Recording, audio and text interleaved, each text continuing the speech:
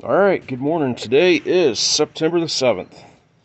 So, I'm a, I'm gonna say I'm a medium-time beekeeper. I've been doing it for about, I think I think we're finishing up the 7th season right now.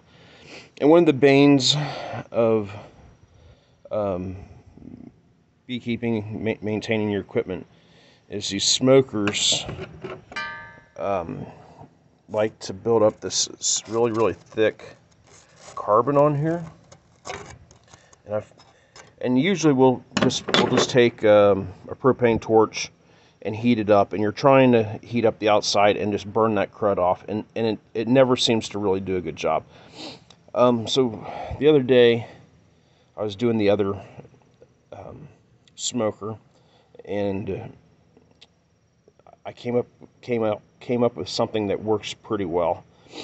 Um, but I ran out of it, so we're going to try something different today. So the other day on my other smoker, I used a brake cleaner. I would just spray inside the crud here, just a quick spraying, and then I would do the same thing on the inside. What happens is the smoker hole here gets plugged up with carbon, your soot, like it's kind of like a chimney effect. It's exactly like a chimney effect. It gets so thick in here. I mean, you're either scraping with a screwdriver, but you'll never get this like new clean. When you get your first smoker, everything works really well and it draws nicely. But as they age, I think this is our original one. They plug up and they're a pain in the butt. So the billows have a small hole back in here, and there's no pipe actually attaching it, so the air comes through and it jumps a finger's width, and there's another little pipe here that goes into the base of the smoker. And this one's not horrible, but the other one was horribly bad. So we're going to try some heat. Your fuel line antifreeze, that's what we use in I'll use it as a cleaning agent for if my hands are extremely greasy at work. We'll spray a little bit of this on us, or we'll use brake cleaner and stuff. So it's probably really close to the same stuff, and it should work. But we'll just give it a little drizzle here.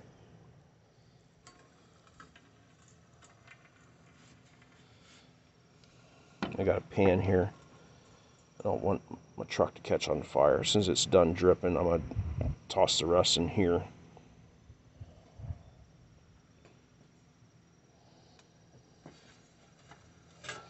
But the brake cleaner works really well. Alright, that's good. And all this is basically an alcohol base.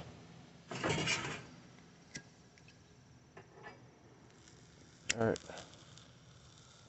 So I don't know if you can see that or not.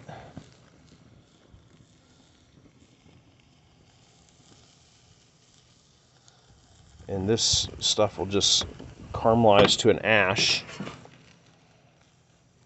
and it will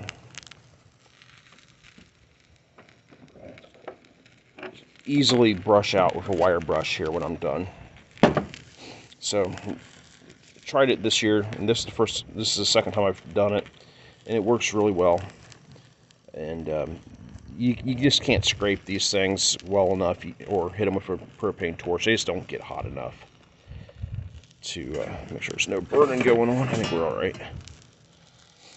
So give me a thumbs up. This will save you guys some time, and it does a much better job.